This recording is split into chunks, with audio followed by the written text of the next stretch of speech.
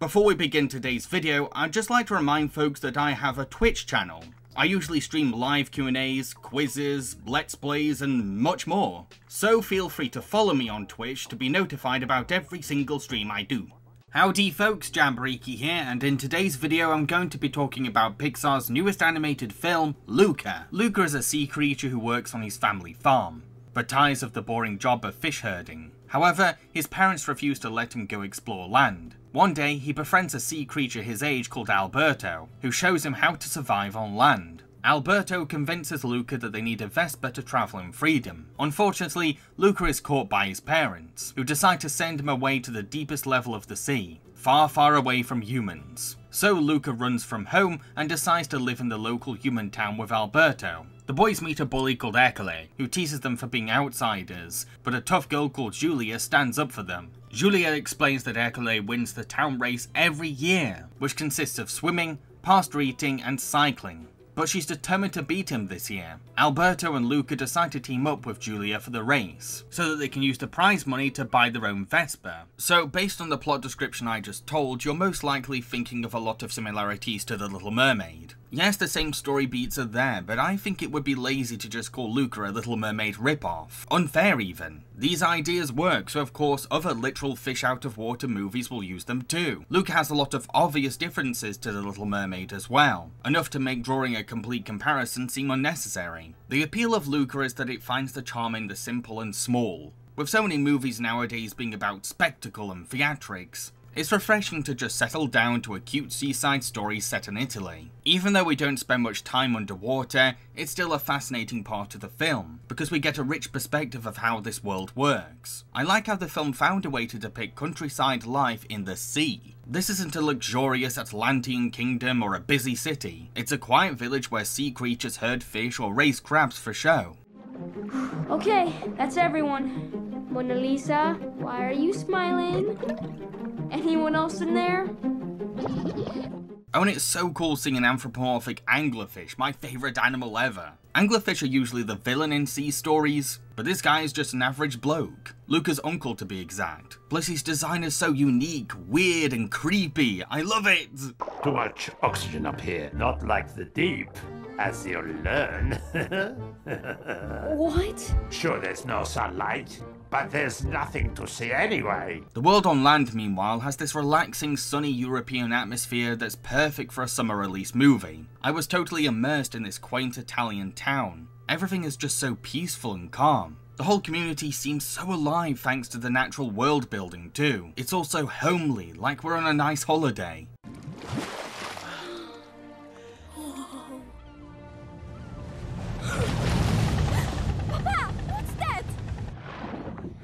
Luca was also directed by Italian filmmaker Enrico Casarosa, so we can have a lot of faith in the movie's depiction of Italian culture. I can imagine some Italian audiences finding the experience to be very relatable and nostalgic. Pasta is a big part of the movie, which may be a stereotype of the country, but it's a cuisine that's heavily tied to the culture. Heck, the pasta in this movie looks so delicious and characters enjoy eating it so much that I had to pause the movie and make my own plate of pasta right away.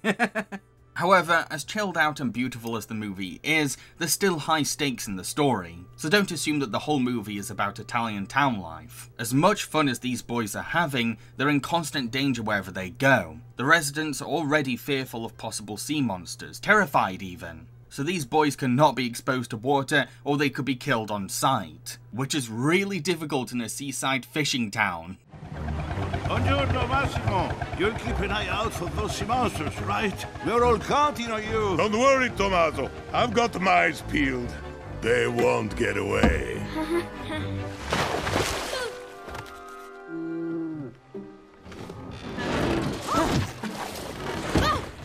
Luca also has to be wary of his parents, who are on the lookout for him on land, and are wetting every human kid they see to find him. So poor Luca is understandably nervous about his surroundings. Alberto? I think I might have seen my parents. No way, I told you, they're not coming here. But what if they did? The heart of the film, though, is a story of friendship. These two boys become the very best of friends, bonding over their love of Vespas and what human culture has to offer. While their personalities are very, very different, they have a mutual desire to embrace freedom. Not to mention Alberto's bravery really rubs off on the anxious Luca, making their friendship together vitally important to Luca's character development. Say, Silenzio Bruno. Silenzio Bruno. Louder. Silenzio Bruno. Silenzio Bruno. Silenzio Bruno. Silenzio Bruno. Can you still hear him? Nope, just you. Good. Now hang on. When Giulia's introduction changes this duo into a trio, things certainly shake up for the boys' friendship, because Alberto feels as if that Giulia is a threat to his bond with Luca. Despite the underlying tension between Alberto and Giulia though, I love seeing Giulia's enthusiasm for teaching the boys about human culture, from helping them to learn to cycle bikes,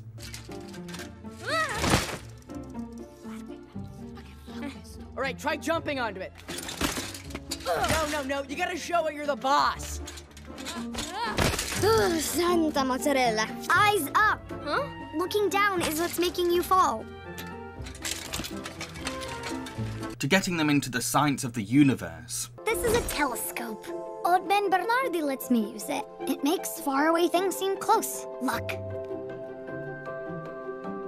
Her brash courage and hard work ethics are really inspiring to watch. Little girls her age will totally look up to her, because she shows that little girls can be strong, smart, and compassionate. I also adore how her passion for education inspires Luca to want to learn more. So this is how machines fly? See. And they're big towns called cities? See. Like even bigger than Porto Rosso? Like Genova. Literally 20 times bigger. And we're all on a big round rock, floating around a star in the solar system? So cool, right? Oh, and can I just say how much I love Julia's dad? Even though he only has one arm, he's a badass fisherman, an amazing cook, and a protective father. He's also kind enough to take in these two runaway boys, instinctively caring for them like they're his own kids. Where's Alberto? He left, Signor Arcovaldo. Do you know where he went? No, but I don't think he wants anyone looking for him. Maybe not, but just in case. He's such a wonderful, positive role model for disabled kids, and quite possibly my favourite character in the movie. What about the movie's villain? Well, a film like this would usually feature monster-hunting FBI agents as the baddies, but instead we get a town bully. Luca isn't trying to be a grand-scale film, it's a little movie about a small community. So it makes sense that the villain is a more local threat. He's not only an intimidating antagonist because he's not afraid to hurt kids, but he also seems to be the only one who suspects Alberto and Luca's fishy origins. So we get this villain who is both hyping up how much he'll win this race, which is important to the boys, and on the tail of our hero's secret, making his very presence intensely annoying and threatening whenever he's around. Hey, look who it is, and with no Julia to hide behind. Come on, let's go. No. Something's fishy with you two. I mean, besides the smell. You're hiding something. Is it that we're smarter than you? We end up cheering for anyone except Ercole to win, because the movie does such a great job making us hate him. We want him to lose so much just to see his massive ego get destroyed. Oops, scusa. Oh, can't you wanna... Downhill! Julia, you never even made it to the downhill. To conclude, Luca is a cute little movie about finding the courage to take risks in order to achieve freedom, as well as the importance of keeping a good friendship alive, and how parents should let their kids be free. While it might not have the same sense of adventure as most Pixar movies, it's refreshing to see a mainstream studio tackle something smaller and simpler. I can imagine myself casually watching this film again in the future, because it's so laid back and charming. It'll be perfect for cheering me up when I'm feeling down or relaxing me on a warm summer's day. Not every movie needs to be a blockbuster to be good. Sometimes it's nice to have a sweet little treat now and again. What did you think of Luca? Let everyone know in the comment section below, and don't forget to like, subscribe and share. Cheerio folks!